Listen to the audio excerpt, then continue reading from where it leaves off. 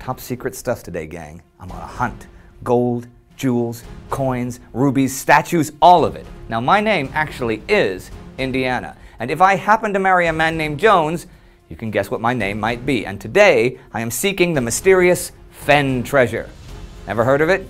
Shame you could join the hunt, or any one of the hunts, because here are 7 treasures that you could still find. Number 7, the King John jewels.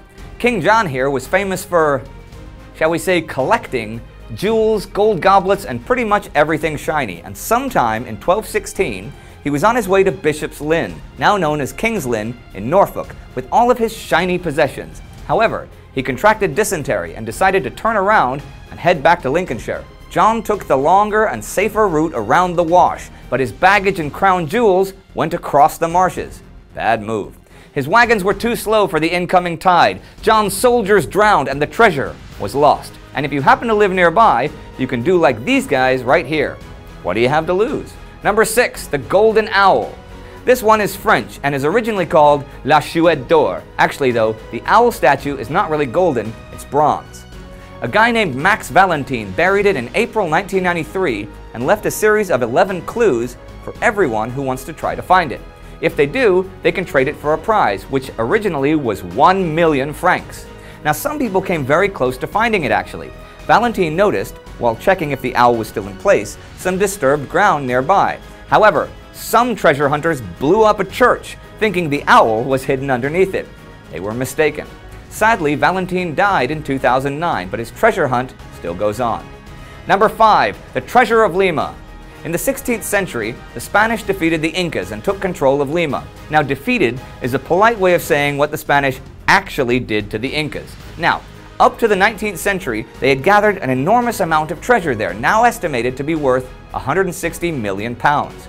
Now, Lima was at the precipice of revolt in 1820, and the treasure was to be transported to safety in Mexico in the charge of Captain William Thompson. Apparently, the sight of all the jewels, and not one but 2 life-size gold statues of Mary and baby Jesus, overwhelmed the morals of Captain Thompson, and he headed for Cocos Island, where he supposedly buried the treasure. However, Thompson's ship was then captured, and in return for his life, Thompson was to lead the Spanish to the treasure. Instead, he escaped into the jungle and was never seen again, just like the treasure. Number 4, Oak Island. Let's go to Oak Island, Canada, just off Nova Scotia, the location of the Money Pit, which has attracted treasure hunters for centuries. Reports from the Money Pit speak of artifacts buried as deep as 100 feet. Critics say it's just natural phenomena, but the deeper one digs, the more the pit floods. And when they put red paint in the shaft, they found it in 3 different exit holes around the island. But what treasure is actually down there? Who buried it in the first place?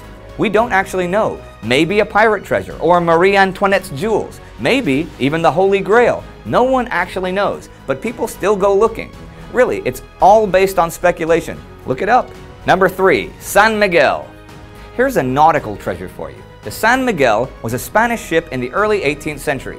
Now, Spain needed money and assembled a small fleet to carry said money from the New World to Spain. Wishing to avoid pirates, they set sail from Cuba just before hurricane season and sailed right into a hurricane. Well, at least they didn't meet any pirates. The ships of the caravan sunk, though the Spanish managed to eventually salvage around half of the treasure. The San Miguel was never found though, and as a lighter and faster ship, was presumed to be carrying great riches, as it could run away from any pirates quite quickly. But did it separate from the fleet before the storm? Did it get away? Whatever happened, it's one of the richest treasure ships never found. Number 2, El Dorado. Who doesn't know the legends of the Golden Man, which is what El Dorado actually means, or the Golden One? The leader of the Muisca tribe, happily throwing gold and other treasures into Lake Guadavita to honor the gods, and doing it while himself dusted in gold because, well, that's how you do these things. But the legend could be reality. The Spanish tried draining the lake in 1545, and they even found gold, though they only lowered the water level slightly.